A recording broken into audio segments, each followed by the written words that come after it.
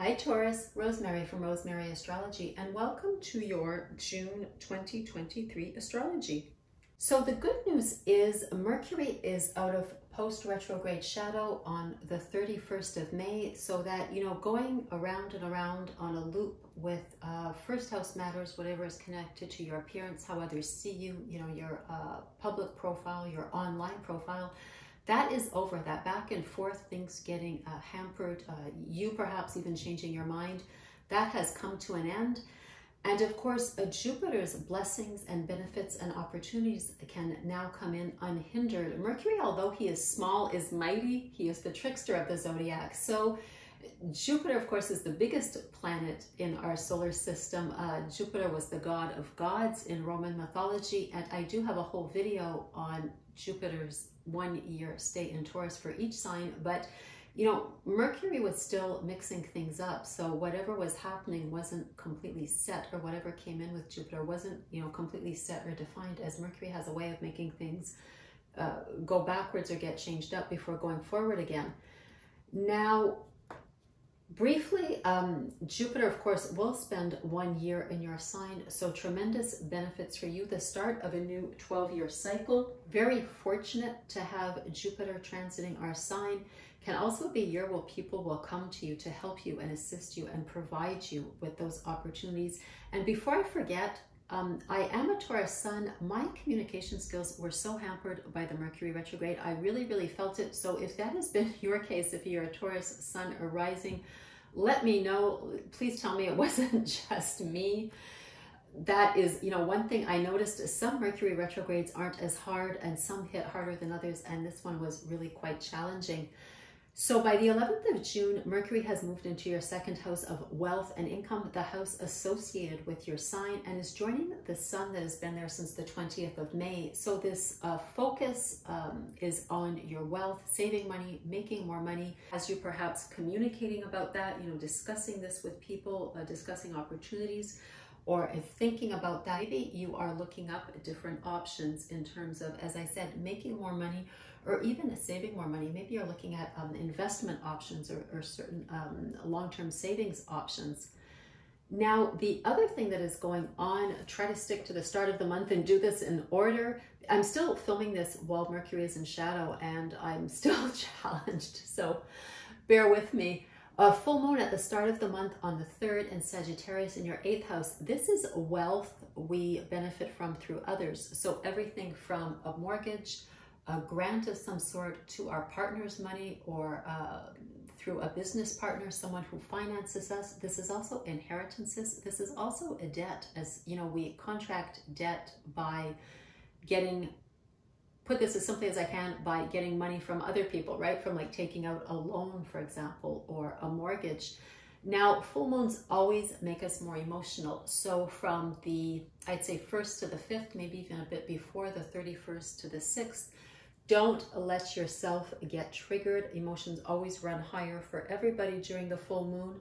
And remember, full moons bring a closure sometimes. They also reveal things. So maybe, something will be revealed in terms of debt or financing through someone else. Maybe something is coming to an end in that area as well. This, of course, is, a sun-moon opposition. So this is, your stuff, your wealth, and other people's money and other people's wealth. And, an opposition is always a question of finding balance. So, that could be between perhaps how much money you're putting into something and how much money someone else is putting into something.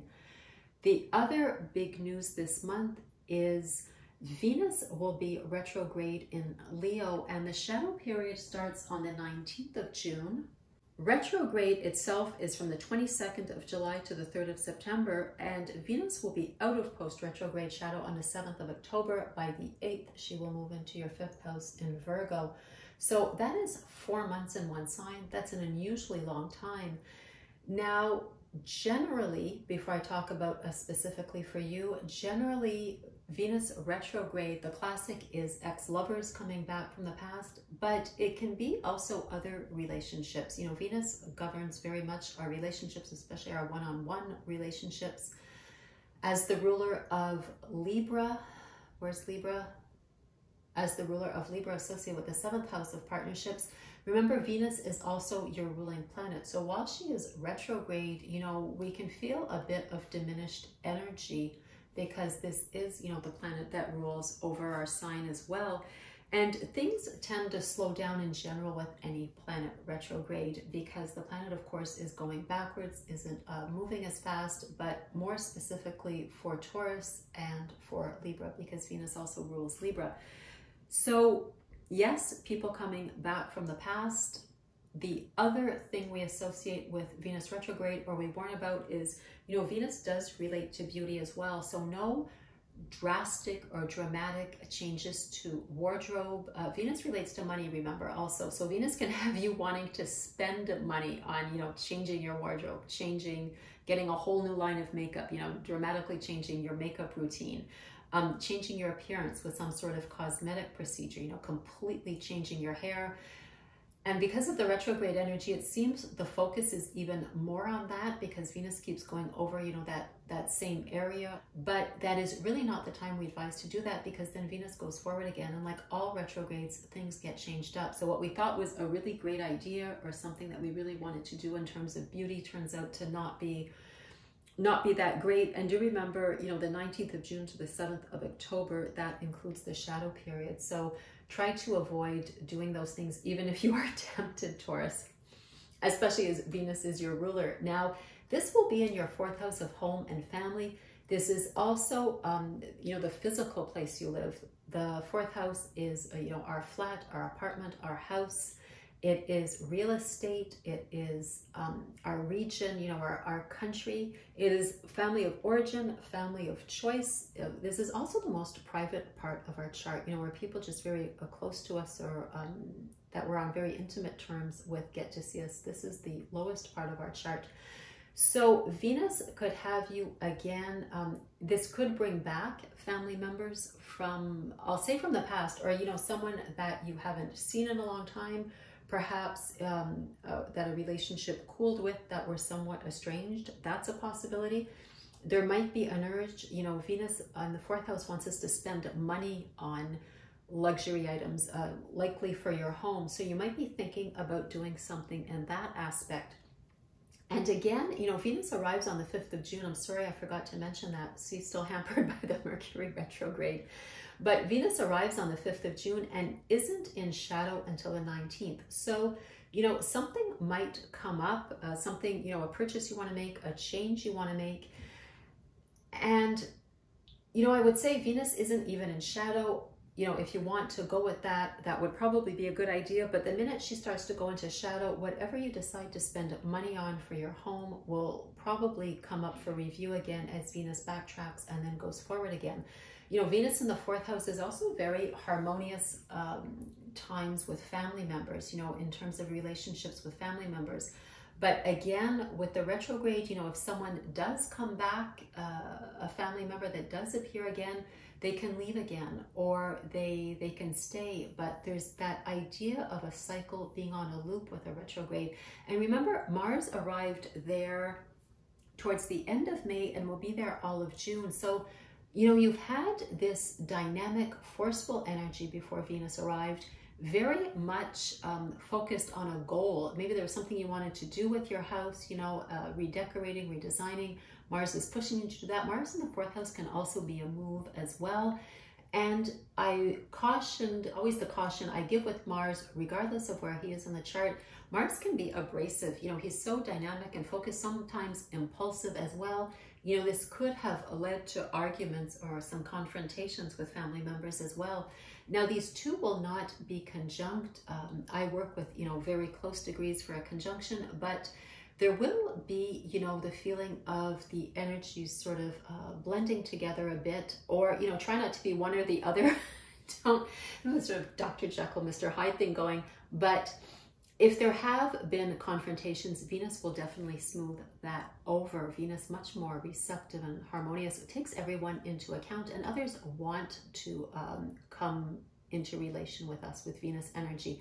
But just do know on the downside, Venus will be going back and forth. So nothing again is set. You know, as I said, people who come in might go out again. And anything, you know, beauty in terms of the physical place you live is to be well thought out, or at least wait until the retrograde cycle is completely over at the start of October. Having said all that, Venus will oppose Pluto on the 6th and the 7th. So Venus just arriving in Leo and Pluto just about to move back into Capricorn. This is, you know, definitely a power struggle of some sort. Venus, again, our relationships, this time in terms of family. Pluto, all about power and control, you know, showing us the shadow side, hence the death and rebirth aspect of Pluto. We want to change things or transform things once we've seen what isn't working. This can also be the classic area of success. This is where we strive for success. This is a very above the horizon, a more public house. It's success in a public way or a status way that others can see. It doesn't have to be career, but it does have that public aspect to it. This is very much the most private part of our chart, the highest part of our chart, the lowest, most intimate, private part of our chart, the MC, the midhaven, and the IC, the Imum Coeli. Little bit of trivia there for you. But this is the classic confrontation between, you know, home responsibilities, family responsibilities, and where we are striving to seek success in the public sphere. Then after that, Venus, busy Venus, will square Jupiter in your sign. And square is an aspect of tension, but between the most beneficial planet in astrology and the second most beneficial planet in astrology, this actually works quite well. Again, you, your appearance, how others see you, you know, your uniqueness, your personality, your vitality, and your outward self, as much as the 12th house is our inner self, and again, you know, home and family. So opportunities there, benefits there, a lot of, you know, wonderful potential there. The only issue, again, you know, and this is before Venus is in shadow, so she is full strength, but Venus so receptive sometimes, so passive, and of course, you know, Jupiter bringing in opportunities, but Jupiter is in astrology and astronomy a big ball of gas. The danger of Jupiter is that we don't seize these opportunities, so they sort of blow over, you know, like a balloon, or a lot of, you know, a hot air balloon, you know, things just sort of flit over and we don't use whatever Jupiter is bringing in. And could it be from a family member or through a family member because of this square? Possibly. And Venus, you know, being so diplomatic and cooperative and passive, you know, that the downside of that combined energy is we just let something go by, you know, we just don't seize on it. This is definitely, though, a pleasure square, right? You might be really focused on just good times with family, you know, warm, intimate, loving moments with family as well. And again, that is from the 8th to the 15th. Now, we were speaking about Jupiter. Jupiter is going to sextile Saturn, and that is going to be from the 19th to the 23rd. But already that energy is building on the 9th at the start of the month and will last into the start of July, because Saturn is slowing down to go retrograde on the 17th. So he's not moving at his usual speed.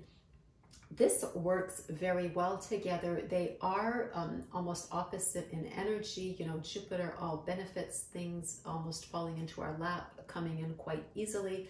Saturn, the taskmaster, very detailed, very structured. But this is, again, opportunities coming in, solutions, benefits, and this is the work and the attention to detail and the grounding it on the physical plane to make it happen. So first house, 11th house, could this be, you know, this is hopes and wishes. We say long-term goals sometimes. This is also our social circle. So groups of friends, you know, a team we belong to, an organization we belong to, even if it's online, perhaps you're part of an online community.